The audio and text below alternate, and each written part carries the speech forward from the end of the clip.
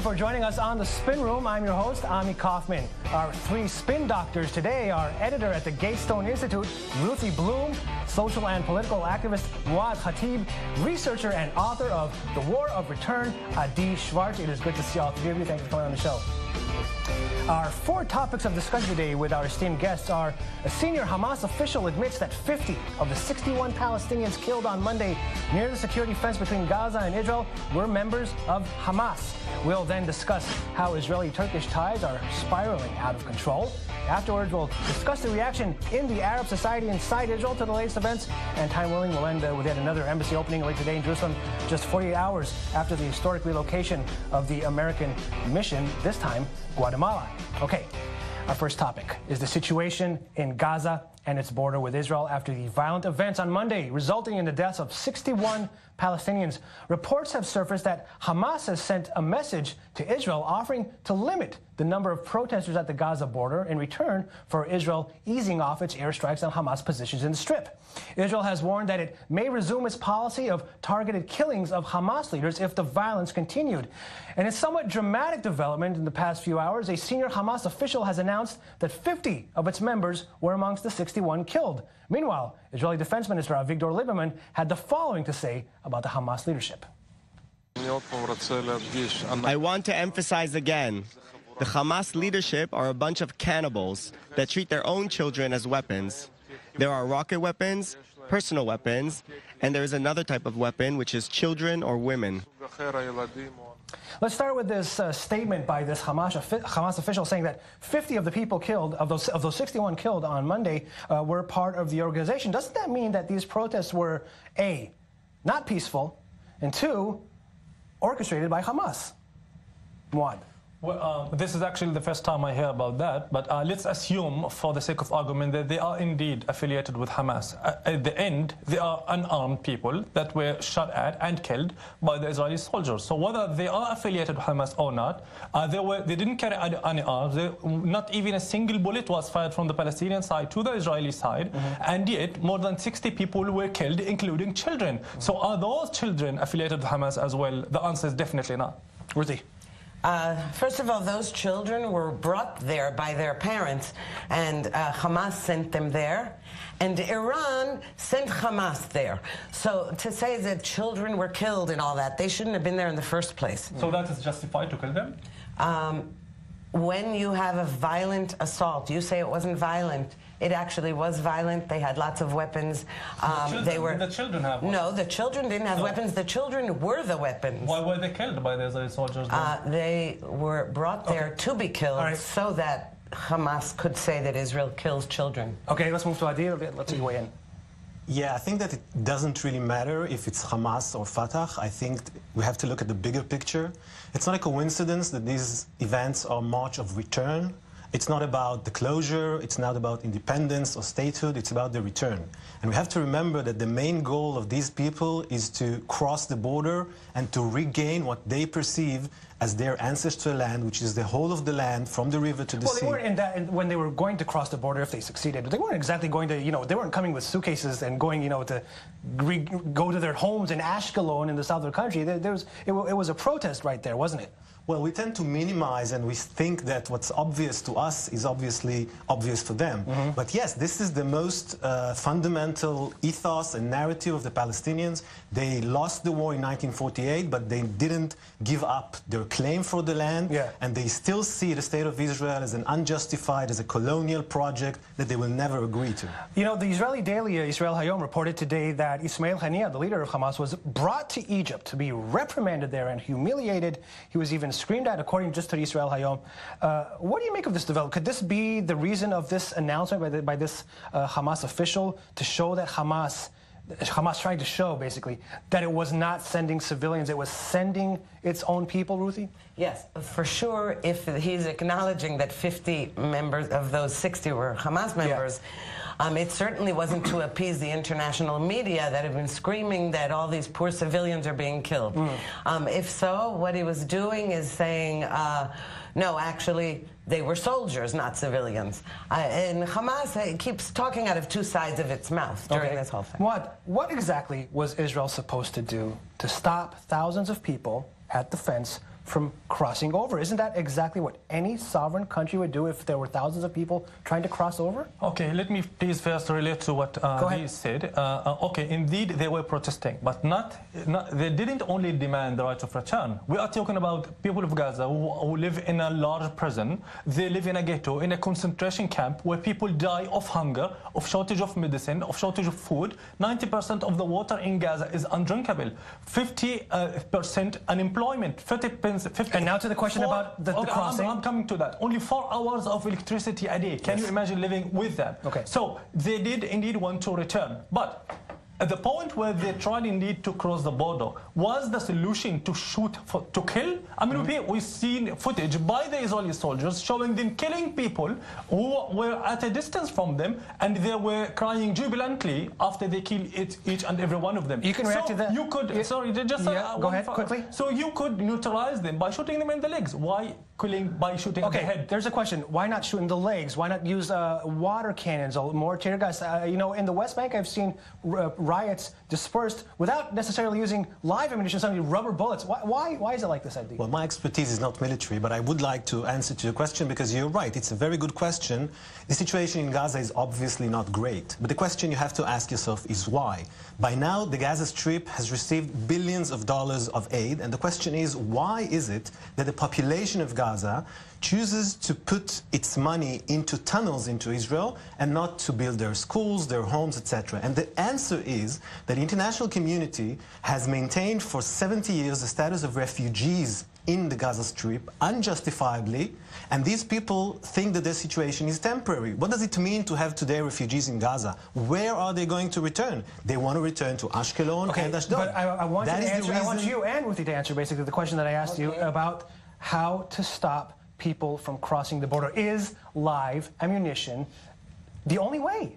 If I were a Palestinian, I would certainly want Israel to use live ammunition on all my leaders and on all of Hamas members, because those people, the way you That's not what I asked, though. I asked about the people at the fence. But the people in the fence, the whole purpose of this was to use civilians to try to break through the fence, and then terrorists would go through the fence once it was broken through. But wasn't there any other way to stop them from doing that? Thwarted a whole group of us, a terrorist cell that was about to do that. Why not shoot them in the legs? Why kill them? Actually, why a disabled guy was killed, although he was about a kilometer far from the soldiers. He was killed. He was shot in the head. He's disabled. He can't even cross. Why was he killed? The truth is that I wasn't there, and therefore I don't know what kind of situation it is. It's a very menacing. It's a menacing situation when you are being stormed by thousands of people. I want to show you something that was written today by Amos Harel, the military pundit analyst, I say, in Haaretz, Israel's left-wing broadsheet.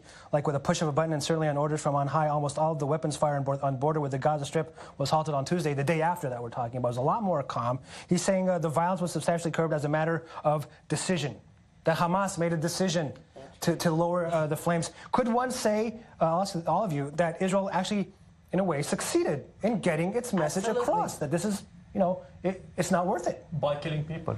Yes, and that's what I'm saying, basically. That's what I'm saying. Which is ironic. I mean, is that the type of solution you want? To stop protests by killing people? Answer that, yeah. Yes, because actually those people were killed by Hamas. But that's the point. The point is that you need to use... if Arabs inside Israel protest and assert the right to protest, and they don't agree to go home, and then the solution is to kill them? That's different. That's completely different. They were protesting. 20 seconds before we go for a break. Quickly. In my view, the whole situation is absurd. That's not a fence, it's an international border. And when 40,000 people... If it was an international border, wouldn't Gaza be a real state? That doesn't matter what's the status. It's not a fence. It's not a state. Because there is no other state on earth that would accept that 40,000 people, even if they were naked, would come and try to cross the border. That's impossible. Okay, but is it right to say that it is an international border when it's not really a state recognized by the international community? I don't know any other country that would allow that. That's absurd. Okay. We have to go for a commercial break. We'll be right back with Adi Schwartz, Mouad Khateb, and Ruthie Bloom. Don't go away.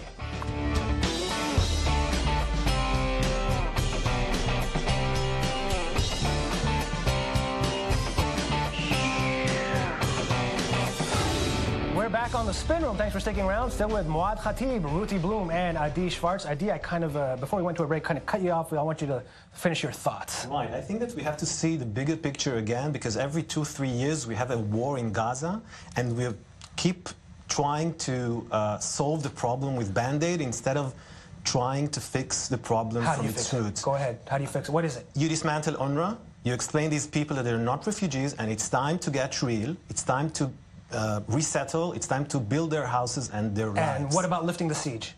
That's something else, but we can. That you must. Every action of building a port or reconstructing Gaza should be conditioned on stopping refugee status. They're not refugees. Really quickly. Also, you use the word siege. Yes. Excuse me.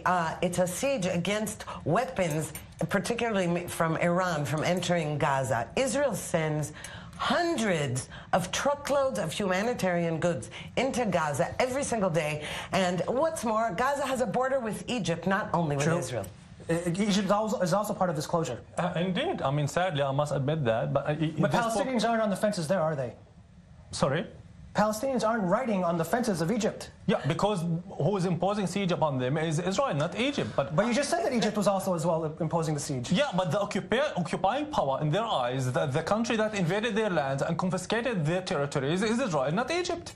Now, concerning the money that Adi spoke about, okay, let's assume for the sake of argument that there is indeed a lot of money that comes into Gaza, but they can't buy anything without it. Yesterday, a convoy of Physicians Without Borders carrying only medicine wasn't allowed by Israel to enter the Gaza. Really quickly, Adi. Question: what lands Israel occupy right now in Gaza? For these people, some of the parts that Israel was established on so the state of Israel within the 1967 Again, I'm explaining the No, I just want to know. I just want to know. Okay, before you move on, I want to ask one more question before we move on to our next topic. How do you think Israel is looking internationally these days? Because looking at the media and the international media, it seems that the Palestinian narrative is the one that's being adopted, that Israel is using excessive force. Isn't that right? That's absolutely right, but thank God Trump is in the White House, and finally we have a president who is not accusing Israel of being the perpetrator of all this mess. Ruth, Adi, sorry. Well, I think that this is really lamentable, because the international community told Israel that you must withdraw from territories that you occupied in 1967, and then everything will be all right. At least for the Gaza Strip, that's exactly what happened. And now the fence, the border actually, is contested all of a sudden. No, it's not contested. That's the border. And each one which calls it a massacre or everything, it's just disqualified itself from raising its voice again. Okay, I want to move on to our next topic. That is Israel and Turkey. It's been labeled a diplomatic game of tit for tat, but there was nothing diplomatic about the accusations and insults between Ankara and Jerusalem over the past 48 hours. It all began when Turkish President Recep Tayyip Erdogan decided to recall the ambassadors to the U.S. and to Israel in the wake of the opening of the American embassy in Jerusalem and Israel's handling of the Gaza border riots. He then decided to expel the Israeli ambassador in Ankara, Eitan Naeh. Israel responded by asking the Turkish consul in Jerusalem to leave the country.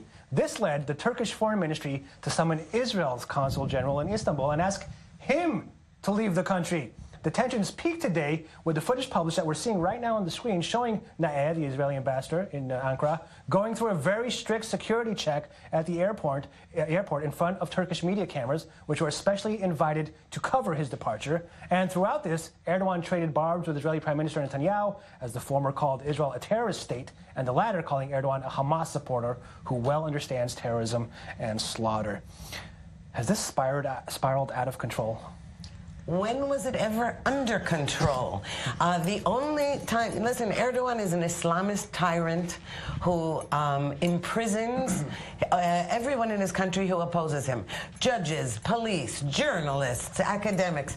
Erdogan is someone who who was responsible for the Mavi Marmara incident, the Free Gaza Flotilla incident in 2010 that caused the main rupture of relations between Israel and Turkey.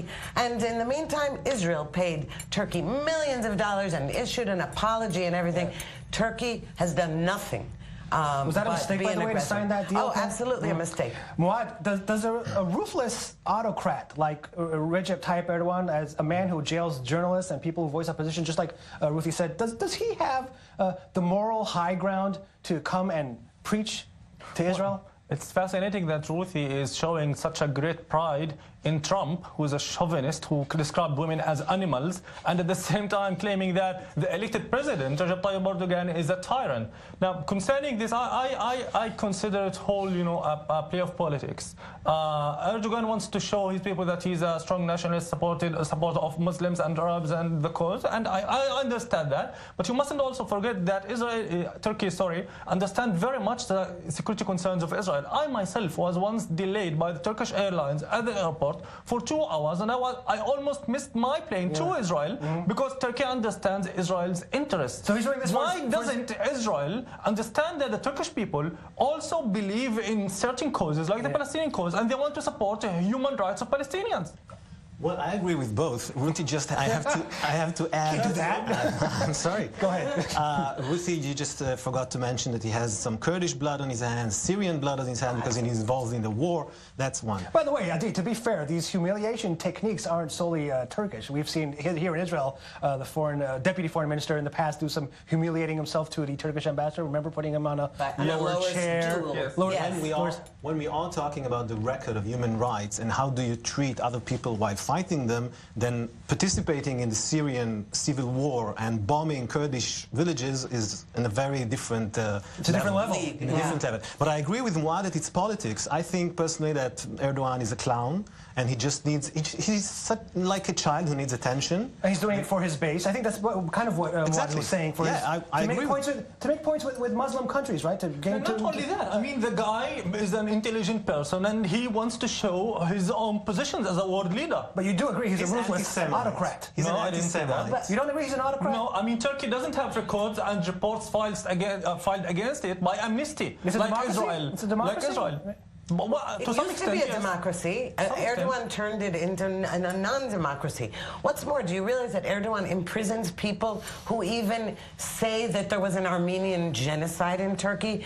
He's not somebody who is talking on behalf of his... administrative detention like Israel does. Turkey doesn't even have it. No. Israel, there are many prisoners who are held administratively without being tried, without even being accused in court. What? Can I ask you a question? Sure. Where would you prefer to spend the night, in an Israeli prison or in a Turkish prison? Why does it matter? I mean, why do you have to compare that to Turkey? Why don't you compare it to a German? By the way, it's a good segue to my next question, Ruthie. I'm glad you brought up the Armenian Holocaust, because today the Transportation and Intelligence Minister, Israel Katz, said there is no, quote, there's no moral and historical reason not to acknowledge the Armenian Holocaust in reference to this rising tension between Israel and Turkey. Is that a good idea? First of all, it's a very good idea. Israel should have acknowledged the Armenian genocide a long time ago, and it would have, but that was politics, or more accurately, diplomacy. There were reasons that Israel wanted not to antagonize Turkey, because if the one thing the Turkish government cannot abide is to hear that Turkey committed a genocide against the Armenians. Same question, good idea? I think there should be a very careful calculation, because there are economic interests and military interests. I don't think that you have to decide if this or that did a genocide just by that in the afternoon. There are many interests, and a wise Israeli policy would take that into consideration. I just think that the less you acknowledge this president, it's better. The less you do. Okay. Yeah. We have to go for another commercial. Less attention. Less attention. We'll be right back with Ruthie Bloom, Mouad Khateb, and Adi Schwartz. Stick around.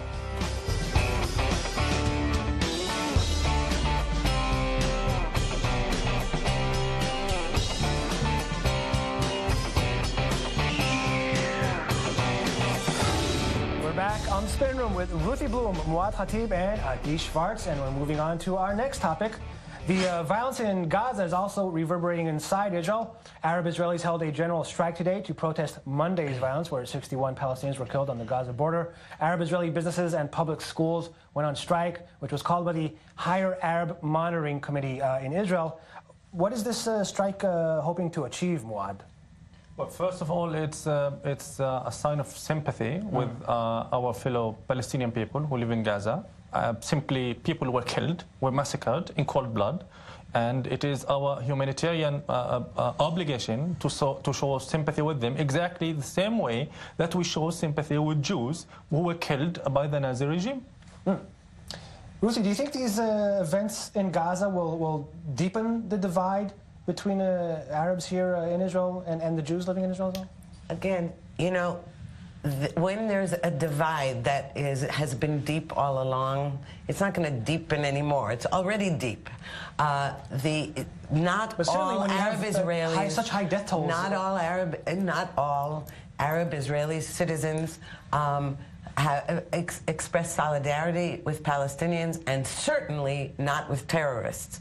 So the question of whether this deepens a divide, I think it just reiterates a divide that was already there with the more radical elements of the Arab-Israeli population. All shops were closed today. All shops, in almost all towns. Well, listen, I wouldn't So you are want to saying that Arabs in Israel support terrorists in Gaza, and you are again using the wrong term. No, I'm saying labeling that the leadership, children as terrorists. No. I actually think that many Arab Israeli citizens follow their leaders, try to radicalize them. Again, I think the people tend to be moderate on all sides of this issue, and it's the leadership that kind of incites the people to violence. Would you agree, by the way, with what Ruthie said, Mouad, that it's not unison? There is critique in Arab society in Israel against of Hamas and how it handles things in Gaza. There is, right? Well, the thing is not what their position on Hamas is, but what their position on killing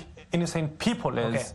Their position is clear. We are against killing innocent people everywhere. In Gaza, inside Israel, in Syria. Are you against killing people in Syria? Yeah, of course you are. Why are you with killing people? Why are you suddenly describing people in Gaza as terrorists simply because the people on the other side are Israeli soldiers? They didn't carry arms. Hamas they were is a terrorist organization. What about the people? You can't say that. Hamas sent those people there to get killed. Okay, wait. Not correct. Even if they did, does that give him legitimacy to kill them?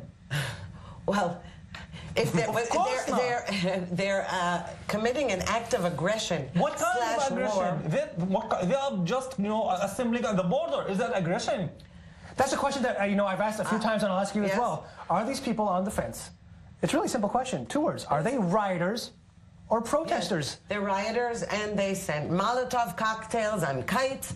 They were rioting and protesters. They are rioters. Yes. What about Ethiopians who protested in Tel Aviv? Did they give the Israeli police a right to kill them because they were rioters? It's not the same thing. Okay, so because they are not Arabs. No, not because you are with killing Arabs. No. Ethiopians is a different thing. Okay. No. Khatib, go ahead, Adi. There is no border. The issue of running to a border and trying to cross it is obvious, is simple. Everybody in all the world would be shot simply. When 40,000 people run to the border, that's not rioters, that's terrorists, that's even more than that. That's all those 40,000 people are terrorists? If they try to cross the border... All those 40,000 people are terrorists? If they try to cross the border, they are fighters. And no other country would allow a fighter to cross the border, period. Why don't you compare to Hungary when Syrian refugees tried to cross the borders? How many of them were killed? None. Listen. Answer to that, please. Why don't you comment on that? When 40,000 people run to the border and try to cross That's exactly what happened. In fact, it was more than hundreds of thousands. They were not trying to infiltrate. This was an enemy act. No. That's exactly what they did. They were fleeing. They crossed the borders without permission. Exactly like people in Gaza. Why weren't they shot and killed? I would like to know, why don't you ask that question? I don't understand why you're defending terrorists who kill Arabs. Again, you're describing them as terrorists. I mean, children, 14 and 15 years old. Come on. Again, I think that this whole discussion is absurd, because we have here a population of 2 million people who do not recognize the right of Israel to exist. They don't want any Jews. As Mouad just said, they think that the whole of the state of Israel is occupied. So what the discussion? First, let them recognize my right to stay here and be free in my country, and then we can discuss other things. Are you somewhat surprised, Mouad, that the protests here inside Israel, Palestinians in Israel, weren't more harsh or more, even sometimes it's been violent in the past? What do you mean? Throwing rocks. This was a fairly subtle, shall I say, protest. I've took part in almost all protests, and every time there was violence, it was started by the Israeli police. I can say that Is that why maybe it was more calm? Because there was a fear of what the Israeli police, how they would respond? No, I mean, yesterday in Tel Aviv, 2 days ago, at the opening of the new embassy, yes. I mean, there were hundreds who protested. Outside the ceremony in Jerusalem, yes. Exactly, yes. And did you see anyone throw a stone? 14 people were arrested. Exactly. Yes. They were attacked, they were assaulted by the police, many were arrested, although not one even single stone was thrown. Did you want to? I thought you wanted to react to that, Ruthie. No, what I wanted to say to refer to something I said before, and that is, let us remember why Israel disengaged from Gaza in the first place, and that was that there was a suicide bombing war going on against innocent Israelis every single day. In the Gaza Strip, no, in Israel. In Israel. Okay, yes. 10 seconds, 15 seconds, go ahead. Well, as just Mouad said, the problem is the concept of the Palestinians, that the whole of the land is theirs. It's not about freedom for Palestinians, it's actually about the right of the Jews to self-determination in their country, not the other way around. Okay, we have to go for a commercial break. We'll be right back with Mouad Khateb, Adi Schwartz, and Ruthie Bloom. Stick around.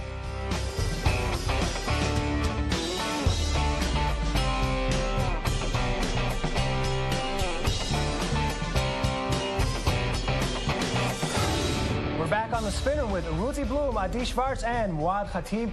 Let's move on to our last topic. It's not just the U.S. Guatemala has also moved its embassy to Jerusalem, the first country to follow the U.S. lead. The embassy was inaugurated this morning in a ceremony attended by Israeli Prime Minister Benjamin Netanyahu and Guatemalan President Jimmy Morales. A grateful Netanyahu said at the ceremony that he would visit Guatemala on his next trip to South America. Let's hear some more from the Prime Minister this morning.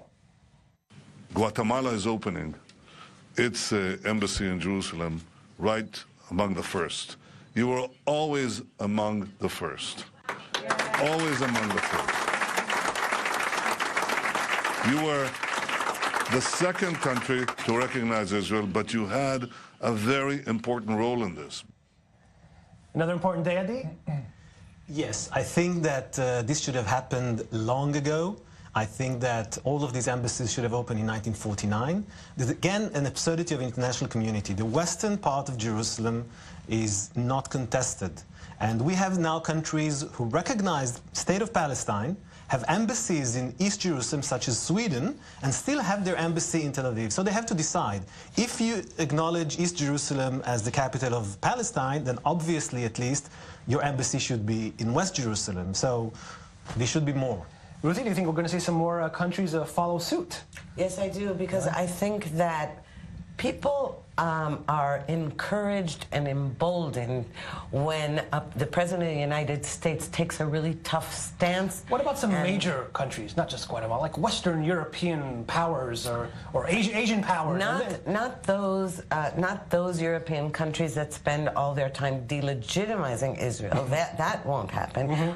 Spend time condemning Israel at the United Nations, for example. I think it's a really good question, because the question is, what's their policy? Do they want to enhance the chances of peace? And if they want to enhance the chance of peace... Are you talking about the Western European countries? Yes, exactly. But the UK, France, etc. Then obviously Western Jerusalem is not contested. So what's the message? By not moving their embassy to Western Jerusalem, they're saying to Israelis that even West Jerusalem is contested. Well, you know, speaking of messages that are being put out there, the Palestinians today called back their representatives from countries who participated in that dedication ceremony of the U.S., the new U.S. embassy in Jerusalem. We're talking about Czech Republic, Hungary, Romania, and others.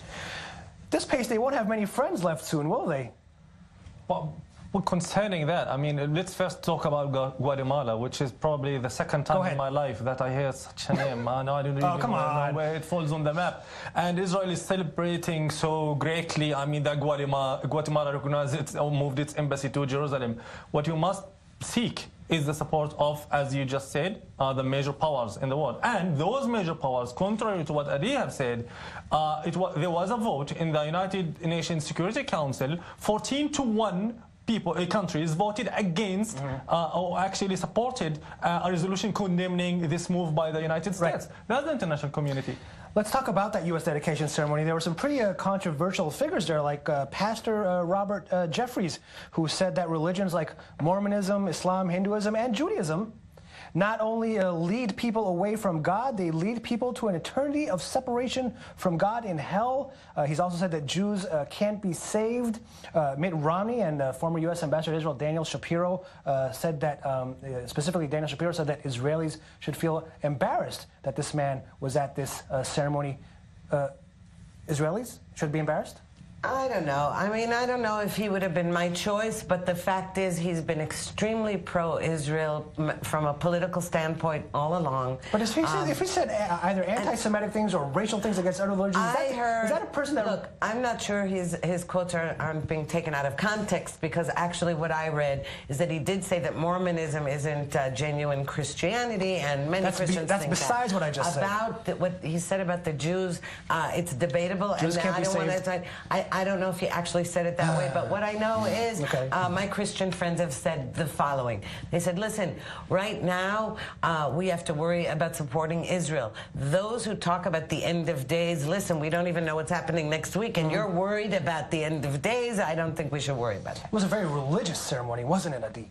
Yeah, in comparison to other ceremonies that we know. The Americans were the organizers. I'm usually not really, I'm not giving such attention to religious figures, pastors, rabbis, etc. So for me, more important was the ceremony itself and less the speeches. Okay, let's wrap it up in the 3 minutes that we have left. You know, the embassy has moved. There are no negotiations right now. There's no peace process, as Ruthie likes to tell me all the time. And nothing happening soon. It looks like the Trump peace plan isn't going to come out anytime soon. Mahmoud Abbas had some anti-Semitic remarks that he said in the last couple of weeks, and now I'm sure that no Israeli leader will ever want to talk to him until he leaves the stage. Where does this leave us, Mouad? Yeah, I wanted to comment on that. I mean, let's present facts on the ground. According to international law, this move is completely illegal, because the status of Jerusalem is to be determined by the final status negotiations. By this move, Israel and the United States made it clear that they are not interested in any peace talks or any solution. Okay, where do you see where it's going next? Now, actually, based on this, things are going to get worse if U.S. and Trump, I mean the Trump administration... Worse means what? More violence? Apparently so, because they are refusing to give people their rights, Palestinians specifically. Actually, appeasement leads to more violence, not being firm. We see that again and again and again. And the fact is that when there is a firm president in the White House and not an appeaser of Iran or Hamas or Turkey, when you have appeasement, you have war. When you defeat your enemies, then you have a chance for peace. I'm actually quite optimistic. Why? Because of the way Trump is handling things? Perhaps, but it's not a coincidence that the peace process has failed. The peace process currently is built on a lie. And now, perhaps, we are starting to say the truth. The truth is that the Palestinian side refuses to acknowledge Israel's right to exist. But if nothing happens, doesn't it inevitably lead to a one-state outcome? No. What does it lead to? What could it lead to? I don't think nothing leads... continuing wait a second. settlements. Wait a second. Nothing leads to a one-state solution. Outcome, not solution. Outcome or whatever. But I think that when the Palestinians will get a very clear message, which they didn't get until now, that their intransigence will have price, then perhaps they will change their way. 20 seconds, Mouad, you wanted to react quickly? I mean, Ruthie here used to live in an illegal settlement, and she comes here to defend, in my opinion, a racist system that is preventing Palestinians from taking their rights and depriving them of their lands, continuing to build illegal settlements. Really quickly. I can just say one thing, that illegal settlement, which is called Har Adar, that I used to live in, is everybody in it is a left-wing Israeli who votes for the peaceful process. That is all the time we have, guys. Thanks to our panelists, Mouad Khateb, Adi Schwartz, and Ruthie Bloom. Thank you very much. It's been a pleasure. We'll be right back with a journalist who grew up in Jerusalem and later wrote a novel that takes place in the Holy City. Stick around.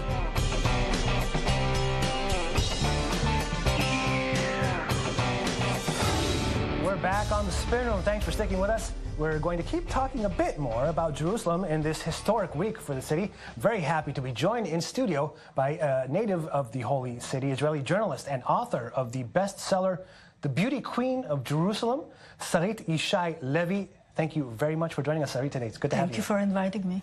So you were born in Jerusalem. Yes. Do you still call yourself a Jerusalemite? No, definitely not. Why not? I'm 8 generations in Jerusalem. So you're a real Jerusalemite if it's 8 generations. Yeah, But ever since I know myself, ever since I'm 20, I live in Tel Aviv, so I call myself a Tel Avivian, and I'm very much a Tel Avivian, much less a Jerusalemian. But what's interesting is that when I came to write my first novel, instead of writing about my natural, place, which was Tel Aviv by that time, of course, and even now. Yeah. I find myself writing about Jerusalem, which show you that the roots are strong than anything else. Yeah, I want to talk about that. Why you did it in Jerusalem? But first, here's the novel, The Beauty Queen of Jerusalem. That's the American version. Yes. Yeah. Well, we broadcast in America. So absolutely. Tell me a bit more about the book. What's it about? Yeah. Well, the book is about 4 generations of women in Jerusalem in a Sephardic family. But I must insist to tell you what kind of a Sephardic family. It's not an Oriental family. We call in Israel, we now call all the people who came from the Oriental countries, we call them Sfaradim. Yes. But this is really an original Sephardic family. In Hebrew, we call them Samech Tet, which means pure Sephardic. The family of my book, and also my family, came from Toledo, actually. In Spain. In Spain, and they live generation in Jerusalem, and the book follow the 4th generation of women. It started in the 19th century. Are they speaking Ladino, or is it? The people are Ladino spoken, of course. This community are Latino spoken. Yes. I don't speak Ladino because you don't. Okay. But these people spoke Ladino, which is the Sephardic Yiddish. Yes, the Sephardic Yiddish. That's right. So it started in the 19th century, actually during the Ottoman days. Okay. And then it goes through the British time, and then it goes to the underground time. And all the independent war until the mid-70s of the 20th century. So it follows the most important events that actually happened in Israel during this time. Yeah. And but what was the trigger for writing this book? Why did you decide this topic? And why did you decide, like I asked before, to have it in Jerusalem and not in Tel Aviv? I didn't decide. It decided for me. It just came, right? Absolutely. I started to write, and it's true. I couldn't believe it. I'm writing about Jerusalem. I'm writing about times much more before I was born. And the language there, when you read the book in Hebrew, it's a very ancient Hebrew. It's a Hebrew with a broken Hebrew with Ladino words. And I don't speak any Ladino. And I had a feeling as if someone is sitting here in my shoulder and is whispering to me, what to write. It was a very I was inspired so much. I don't know by what, but yeah. So let's talk about a little about the city. I mean, you said that you left when you were 20? After my army service. After the army service, left, you're 20. Well, I mean, I know a lot of people who have left Jerusalem. Is the city still a place, for people like you who are secular Jews? Why did you leave after the army service? It was too heavy for me. Jerusalem. Too heavy back then. Yeah, because I was a child before the 6-Day War, and the time Jerusalem was different until the 6-Day War. Can you elaborate about? Yeah, it was a very small city. First of all, only the west side. Most of the people knew each other. It wasn't an Orthodox city at all. More secular than it is today. Absolutely. Yeah, okay. We hardly saw the Orthodox, the hard Orthodox. Ultra-Orthodox. The ultra-Orthodox, what you call, yes, Jews, hardly. And it was a very open-minded kind of city. It was influenced by the students of the Hebrew University. It was influenced by the Bezalel Art Institute. One of the most famous the most famous art institute in the country. Absolutely. Yeah. And also it was a bohemian city. And it was very pluralistic kind of city. And what is it today? How would you describe it today? A chaos city. A chaos city. It's like, in Hebrew we say tohu vavohu. Yeah. Whenever I come to Jerusalem, I always, you don't know what to look for. So many people, so many cultures, so many dreams, everything of too much, So it's like, there's no peace in this city. And there's no tranquility, is there? No. And there was a tranquility when I was a child. And there was a very good relationship between religious people and non-religious people. In my building, we were mixed. Some families were religious, some not, like mine. And we really lived together. I don't know. When I come to Jerusalem now, I have a headache sometimes. Really? That bad? We only have a few minutes left, but I want to talk to you about something from your past, which I found fascinating. One of the first Israeli journalists, or the first, shall I say, to interview Yasser Arafat in 1982 in the first Lebanon War. We have a picture of that. That's when you met him, together with the two other journalists that were with you. I must say the names. That was 36. That was Anat Saragusti and Anat Saragusti was the photographer. Uri Avneri was my editor. The editor of Ha'olam Hazeh, This World, I guess. Yeah. So, I mean, if you could tell us a little bit about that meeting, and also, really quickly, what has changed and what has not changed since 1982? A lot changed. If you want to start with change, everything changed. The hope changed. There's no hope now for me. No, I'm very pessimistic now. When we met Arafat, there was still hope. And after that, you know, with the Oslo and the Rabin and the peace treatment and everything, there was a lot of hope. Did moving the U.S. Embassy to the city that you were born in, did that not give you hope? Not only that it not give me hope, I don't feel something special about it. Really? I mean, if it creates such a balagan, such a hatred, such a mess, if it creates such problems, I don't know. I mean, this statement could wait until the peace. Until the peace. Achieved. So you don't see a peace agreement that has a united Jerusalem under Israeli sovereignty, all of Jerusalem under Israel. It's just. I think we try now for almost 50 years. To unite the city. Almost 50 years, it doesn't work. They don't want to be an Israeli, they want to be Palestinians. You can't force someone to be what he doesn't want to be. I'm not saying who is right and who is wrong, this is not the place for me to say it. I'm just saying, we didn't want to become British. We didn't want the British here. We fight against the British. Now they fight against us. You know, you can understand it or not, but that's the situation, and it's not easy. Sarit Yishai Levy, thank you very much for coming and sharing your insights with us. It's been a real pleasure. Thank you very much. Thank you for inviting me. We'll be right back with Raviv Reveals and Washington Bureau Chief Dan Raviv. Stick around. We're back on the Spin Room, and now it's time to go to our Washington Bureau Chief. It's time for Raviv Reveals with Dan Raviv. Dan, it's good to see you. How you doing? My pleasure. Hi, Ami. I want to talk to you about that dedication ceremony that we saw on Monday of the new U.S. Embassy in Jerusalem. I want to ask you, of course you're in D.C., what does it mean for internal U.S. politics, specifically for President Donald Trump? It's hugely important for Trump. A lot of people may not realize that, but look who was in the front row. Not only his daughter Ivanka, her husband Jared Kushner, both of them officially White House advisors. The only member of the Trump cabinet was a Jewish man, Steven Mnuchin, the Treasury Secretary. And right next to him, Sheldon Adelson and his Israeli-American wife, Miri. Sheldon Adelson from Las Vegas, the casino mogul who's become one of the largest donors to the Republican Party. I mean, as I see it, as that ceremony unfolded, it was like a Republican pro-Trump pep rally. So good for Trump. And if Adelson was happy, that means there will be a ton of money going to the Trump re-election campaign in 2020. And here's an angle you may not have realized. Adelson can also shut up Republican candidates who might be running away from Trump. Republicans who are running for office and decide they're not with Trump because Trump's a little bit too vulgar or unstable. And Adelson would tell them, you want my contribution? You're going to stand with Trump. Trump is the guy who recognized Jerusalem as Israel's capital and moved the embassy, keeping his promise. Adelson is now saying, Trump's my guy. It's a powerful thing in U.S. politics. And that's enough, Dan, to make him to let him win the 2020 presidential election? Well, money is very important in American politics, and add to that now that Christian evangelicals will be solidly behind Trump. Now, in general, they voted for him in 2016, but often they've done it with this reluctance because he's a man who almost certainly cheated on his wife and has not been, the absolute icon of morality, and yet still Christian evangelicals have been voting for him. Now that he fulfilled what's so important to them, having the capital of Israel in Jerusalem, you saw the two noteworthy speakers at that ceremony, both of them very pro-Israel evangelical Christian preachers, Hagee and Jeffress.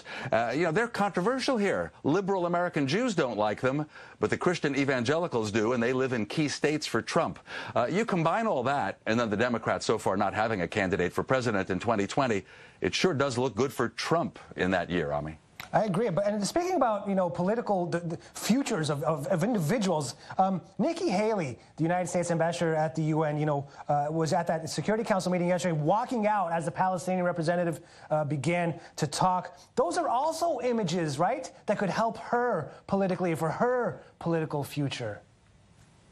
Well, I'm pretty sure she's not going to challenge her president in 2020, but the year 2024 would be the next presidential election. There are Americans who want to have the first female president.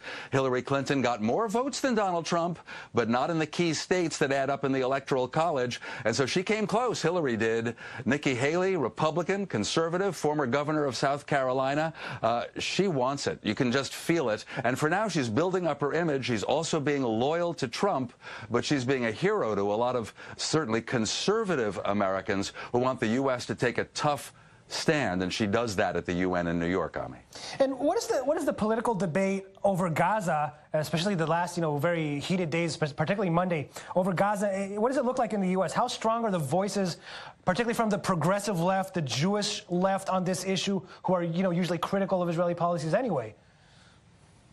Inevitably, the conversation is focused on Monday, the so-called split screen, two stories at the same time, that happy celebration, especially for pro-Trump right-wingers in Jerusalem, and at the same time, Palestinians being shot dead on the Gaza frontier. Now, most American Jews are liberals, and if they look at this situation, they don't like Trump. They usually do like the idea that the embassy's in Jerusalem, but not if Trump did it with all those evangelical preachers. And then as for the killings on the Gaza frontier, a lot of progressive or liberal Jews say something must be wrong. As the Reform Judaism movement in the U.S. said in an official statement, the embassy should be in Jerusalem. But in Gaza, though Israel has every right to defend itself and the IDF is clearly doing what it can, there must be a better way. It doesn't have to be like this. Live fire, killing so many people. By the way, hurting Israel's image all around the world. Israel's now facing another round of global condemnation, and you have American liberal Jews uncomfortable about Israeli actions. That's a difficult thing, and Israeli leaders ought to be aware. It's partisan here now. Republicans tend to love Israel more than Democrats do, but most Jews are Democrats. There's a problem with this. It's not fitting, Ami. Definitely. Israel and Jerusalem becoming more and more a partisan issue. Dan, Raviv, and Raviv Reveal segment. Thank you very much. We'll see you next week, Dan. See ya. See ya. That's it. I hope you enjoyed watching. Thanks for taking a ride with us on the Spin Room. Hope you hop on again tomorrow, 6 p.m. Tel Aviv, 8 p.m. New York. In the meantime, hang in there.